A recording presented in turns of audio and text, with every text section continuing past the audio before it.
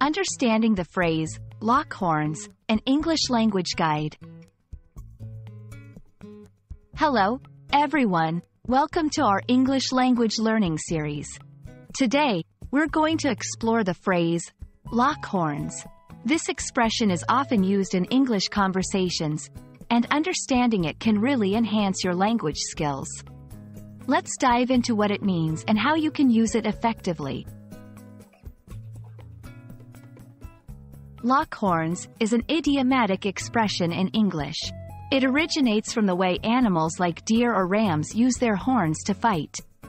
When two animals lock horns, they are literally pushing against each other's horns. In human terms, to lock horns means to get into an argument or a confrontation with someone. It often implies a situation where neither party is willing to back down or concede. Now, let's see how to use lock horns in different contexts. Here are a few examples. 1. The two politicians locked horns during the debate, each sticking firmly to their own points. 2. I locked horns with my manager over the new project strategy. 3. They have been locking horns for years about environmental policies.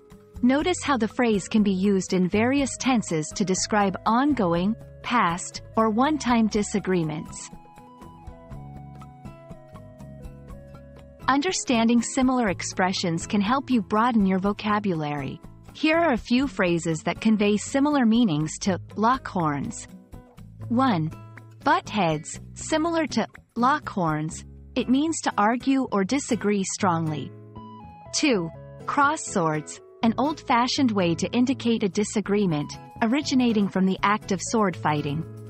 3. Come to blows. This implies a more physical or intense confrontation. I hope this video helps you understand and use the phrase, lock horns, with confidence. Remember, idiomatic expressions like this one are a great way to enrich your English language skills and sound more like a native speaker. Thanks for watching, and see you in our next lesson.